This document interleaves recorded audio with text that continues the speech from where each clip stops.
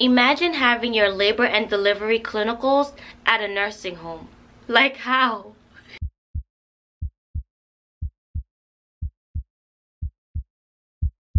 Hey guys, it's TheBougieNurse, and in this video I'm going to be talking about what to look for when choosing a nursing school, choosing an easy nursing school, and how to not get scammed. The number one thing when looking for a nursing school is accreditation. Is this school accredited? There are two accreditation bodies, the ACEN and the CCNE. And basically what they do is they evaluate nursing schools and nursing programs to determine if they are meeting specific state and national standards, which is very, very important. You want to go to a school that's teaching you the right stuff and is updated to the current trends in healthcare, because the health industry is always changing. But more importantly, if you do not attend an accredited school, you more than likely will not be able to sit for your nursing licensing exam. And if you can't take the nursing licensing exam, you cannot practice as a nurse. Now, you spent all this time studying and you spent all this time in school, and you do not want your time spent to be wasted. Other things you can achieve while attending an accredited school include receiving federal financial aid, receiving transfer credits if you took your prerequisites elsewhere, being able to attend graduate school, because many graduate school programs have a requirement that you attended an accredited school. Also, many accredited schools have affiliation with hospitals in their area, so it will be easier for you to get a job after graduation because you've done clinicals there. You may have networked with the nurses and the nurse managers. So an accredited school is the way to go. Now, you also have schools that are not accredited but are approved by the Board of Nursing in your state. And if the school is approved by the Board of Nursing in your state, that means you can sit for the nursing licensing exam after graduation. The issue with going to a school that is only approved but not accredited comes when you're ready to further your education. Many bachelor and master degree programs have a requirement that you went to an accredited nursing school program.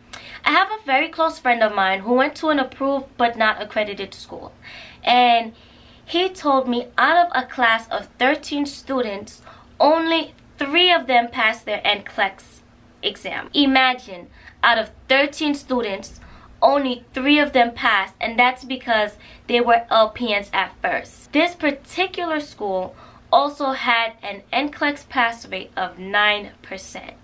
Now, I'm gonna get into the importance of NCLEX pass rate further down the line. I asked my friend, like, why would you go to a school like that? His answer was, the school did not have an entrance exam. Red flag number 1. He would have been able to work and go to school at the same time.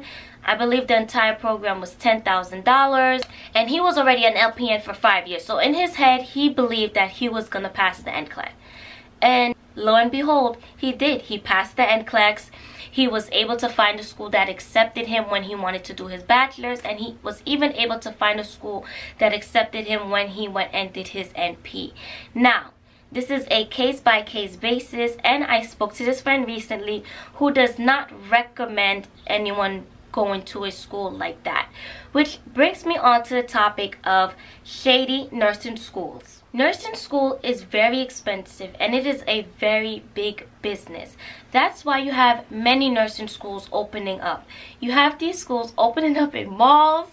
I'm sorry to laugh, but you have these schools opening up in malls, opening up in plazas, and you have to be really careful when choosing those types of nursing schools. And I don't want to bash all those schools that are opening up in malls and plazas, but many a times they're just in it for the money. I almost got caught into going into one of those schools, and at the time I didn't know any better. I just wanted to get into a nursing program, and this particular school was all online, had no clinicals, and I would graduate in 18 months with an associate's degree. Sounds pretty easy and tempting, right? And this school was approved by the Board of Nursing in my state, and at the time I was going to school in Florida. So I called my mom, who's a nurse, and I told her about the school, and she completely shut it down and was like, nope, you're not heading there. And luckily for me, I had a resource and I had someone to help me out, but not many people have that, and it's unfortunate. This is why I'm making this video, and I hope you guys find it very informative. I also had a coworker who was attending an approved but not accredited school, and unfortunately for her, her school ended up getting shut down by the state right before graduation. Imagine how devastating that is. You have to be very, very careful when going to those approved but not accredited schools. The school should list their accreditation on their website, and if it's not posted there, you can call them and ask. Hopefully they don't lie. I'm going to list 2 websites down below where you can look up the school that you're interested in to see if they are accredited or not. So if it's too good to be true, don't even do it to yourself. Avoid choosing those easy nursing schools that anybody can pretty much get into. Schools end up causing more harm than good. The second most important thing to look at when choosing a nursing school is their NCLEX pass rate. The NCLEX pass rate of the school is the percentage of students that pass the NCLEX on the first try. This is very important when looking at choosing a nursing school because you want to attend a school that's going to set you up to pass. You typically want to go to a school that has a minimum 90% NCLEX pass rate. The higher the number, of course, the better. This will also tell you how you will be prepared for the most important step in your nursing journey and the quality of education you will be receiving. What people don't know is that accredited nursing schools want to have a high NCLEX pass rate, and the reason for this is the higher the NCLEX pass rate, the more funding the school receives. This is why if you are to fail a class twice in a nursing program, they'd rather fail you out than keep you in, because in their head they're thinking, okay, this person is more than likely to fail the NCLEX. Although that may not be true, this is what the school believes. If they have someone fail the NCLEX, that means their numbers are going down and they're not going to receive as much money as they predicted or want to receive. So they rather fail you out because they ain't trying to fuck up their money, pretty much. Now, you cannot practice as a nurse if you do not pass your NCLEX. So stay away from schools with low NCLEX pass rates. I personally would not attend a school that has an NCLEX pass rate of lower than a 90%, but again, this is a case-by-case basis, and you just have to do what works for you. So my school at the time when I was attending, the previous class had an NCLEX pass rate of 94% or 96%. I know it was definitely in the mid-range 90s. And I'm like, okay, so I have a higher chance of passing NCLEX. This is a school that I want to attend. You're paying a lot of money for nursing school, so you want to make sure you pass. Which brings me on to the next topic of cost.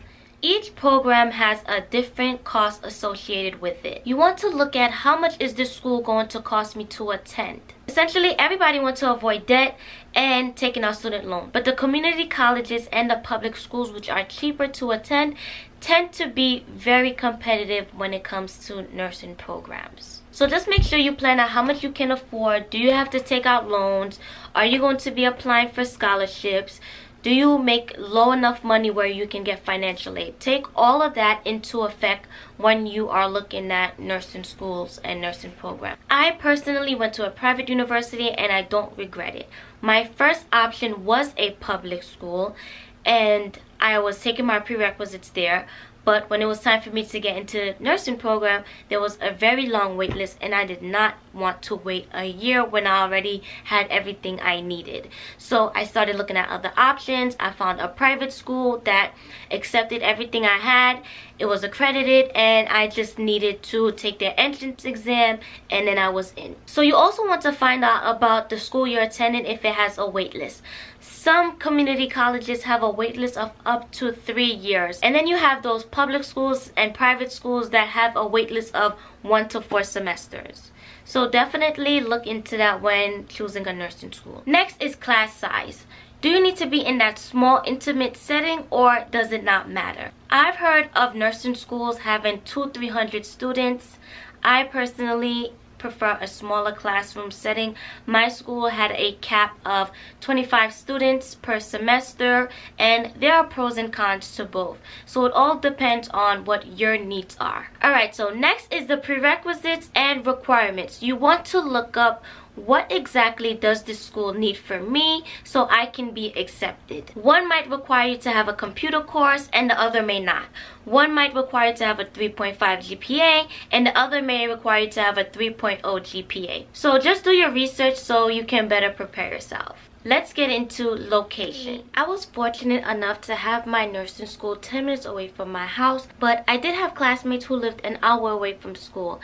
Now, if you're juggling work and school, where you have to go to work after school or you have to pick up your kids after school, you might want to factor in travel time as well. In addition to location, you want to find out where your clinical sites are going to be held. So if you're already traveling an hour for school, you might be having to travel an additional hour for clinicals, which will now make your travel time a total of 2 hours. Remember my friend who I was talking about at the beginning of the video who went to an approved school? So his clinical site was 6 hours away and it was only for 1 week. So this school that he attended did not have any clinicals in the hospital. All his clinical sites were at a nursing home. Even his labor and delivery clinical was at a nursing home. Bruh. Imagine having your labor and delivery clinicals at a nursing home. Like how? Let me stop laughing. So compare and contrast different nursing programs that have your interest to come to the best decision for yourself. Okay, you guys, so that concludes this video. I hope you found it informative.